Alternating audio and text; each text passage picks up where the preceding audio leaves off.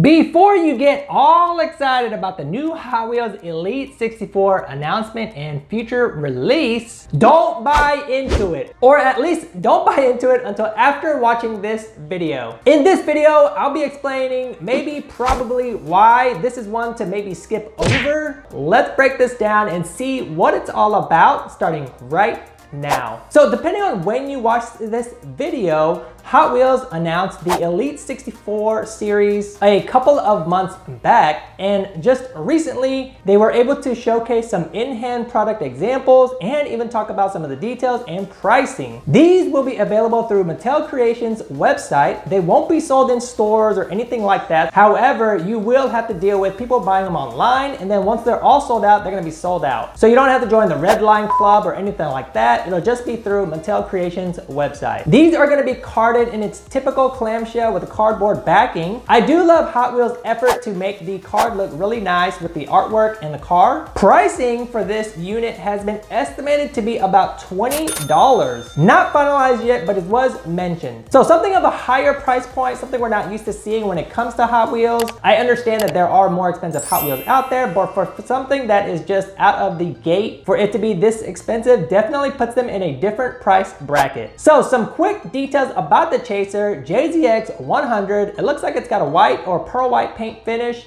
It's got some aftermarket bits such as the wheel, the front bumper. It's got some sponsorship decals on there. And not only that, it also has plastic inserts for the headlights and tail lights, if you want to call it that. So all in all, a Hot Wheels cast with some souped up parts, much like our collector grade counterpart. But here's where I have a problem with it. And here we go. The tail lights look like a solid red. There's no detail to it. The headlights, you've got a plastic cover over it with a dot. No really high details there at all. The casting looks like your typical Hot Wheels casting, metal body, but with some details on an aftermarket set of tires and wheels. It's got some canards attached to the front bumper. It's got a front mount intercooler with really subpar details. And at the end of the day, you're gonna be paying $20 at minimum for something like this, not to exclude the scalper's price you're gonna be paying for a little bit more, if not the same or less. Even for the JZX 100 that Tarmac Works actually recently released, you can get these for less than $20 for higher detail, higher quality, better packaging, and in a variety of different flavors.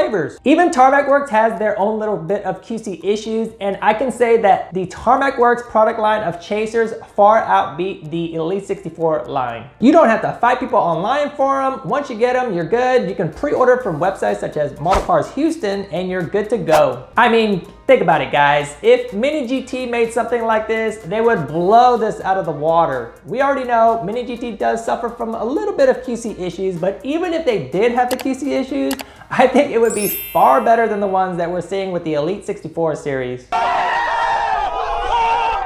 And if INNO64 gets a hold of this cast, which might only be a matter of time, it's gonna be game over.